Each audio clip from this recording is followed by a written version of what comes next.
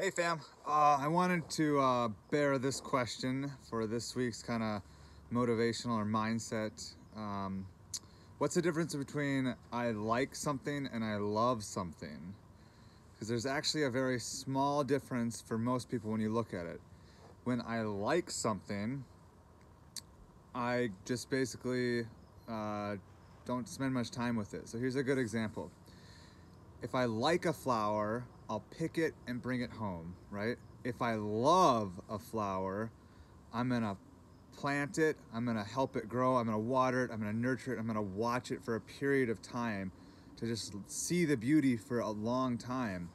So what that kind of moves into is taking your time to love yourself or love things in your life.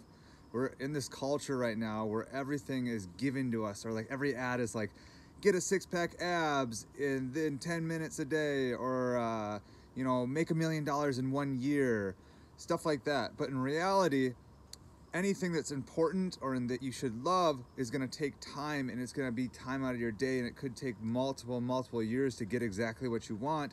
And that's good because you have to learn to really love it, right? So some ads, it could just flip it the other way, right?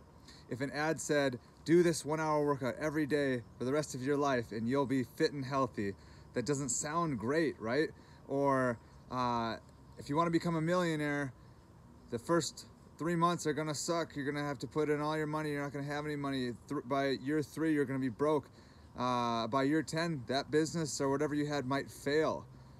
But if we look at it that way, then did we really love what we were putting in, our time and effort, right? So love the journey, put love into yourself, and we can see the greater outcome of that, all right?